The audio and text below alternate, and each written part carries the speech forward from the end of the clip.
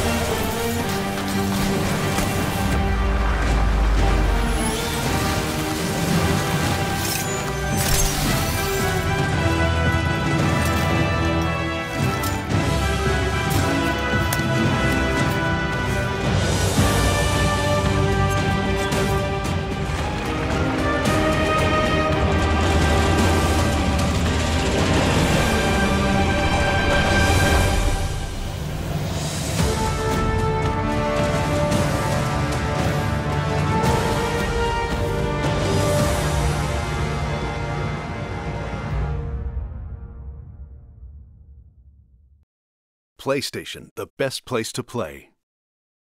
PlayStation